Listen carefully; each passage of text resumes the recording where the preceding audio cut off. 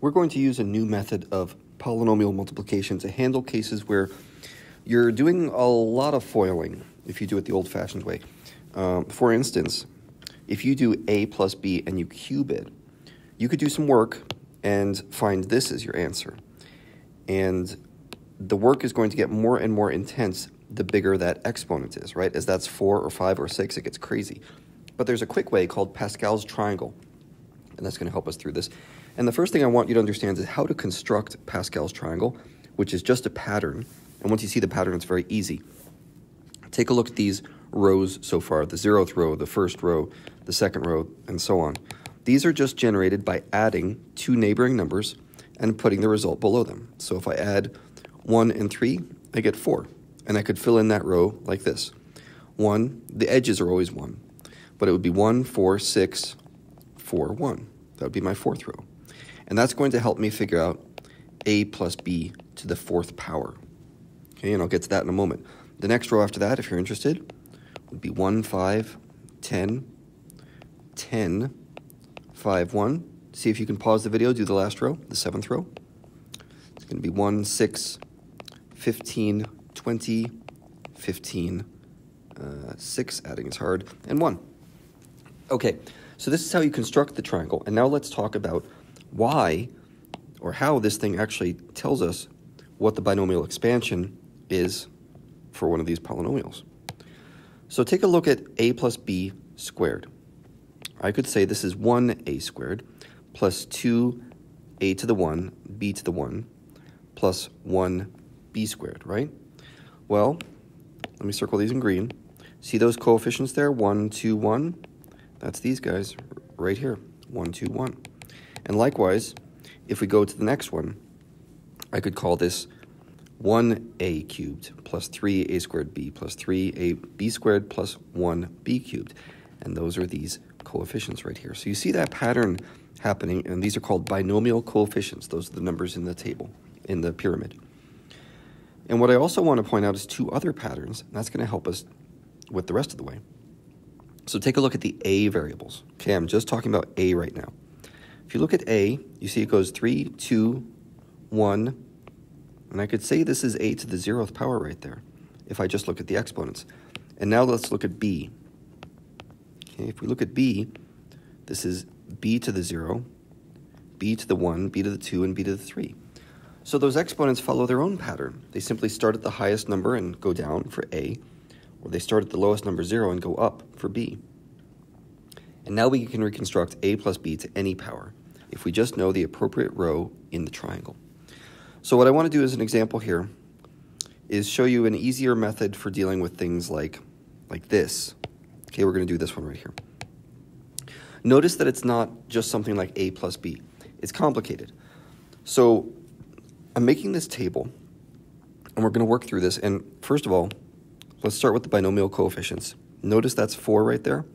Well, what are the coefficients of the 4th row? Take a look at this guy. It's going to be 1, 4, 6, 4, 1. So I'm going to put those into my table. 1, 4, 6, 4, 1. And now what I'm going to do is I'm going to fill in exponents for the a variable. Okay, so let's do this in, I'll keep it the same color as before. Let's do this in green. So this is going to be 4x to the 4, 4x to the 3, 4x to the 2, 4x to the 1, and 4x to the 0. Okay, well 4 to the 4th I don't have off the top of my head. What is that? 256, great. That's 256 x to the 4th. 4 cubed, that's not so bad, but it's still kind of big. Let's see, what is that? That's 64. 64x cubed. And then 4 squared, I know that. That's just 16. 4 to the 1 power is 4. And 4 to the 0th power, 4x to the 0th power is 1. So you see, all I'm doing here is I'm taking what was in place of a, right? These things aren't exactly a, they're 4x. And I'm taking a to that power, or 4x to that power. Let's do the same idea with b. But in this case, b is going to be -3. So I want to start off, remember these exponents start low with b. It's going to start at 0, then go to 1, 2, 3, and 4. So we start at -3 to the 0 power, that's just 1. Negative 3 to the 1 is negative 3. Negative 3 squared is 9. Negative 3 cubed is negative 27. And negative 3 to the 4th power is 81. Now, here's the value of the table. All we have to do at this point is simply multiply everything going straight down. Okay, so we're going to find the product. Well, if I start in the left column, this is not so bad because it's just a bunch of ones and then one giant number, 256. So this is going to be 256 x to the 4th. And now things start getting a little bigger. You definitely should be ready to use a calculator in this one because I have to do 4 times 64 times negative 3. So that's going to be negative 768 x cubed. And this next one, this is going to be 6 times 16 times 9. So that's 864 x squared. The 4th term is going to be 4 times 4 times negative 27. Okay, now the numbers are coming back down again. So it's going to be negative 432x.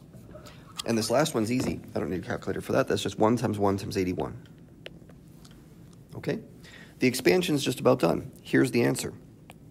I'm going to say 4x minus 3 to the 4th power equals, and now I add up all my terms.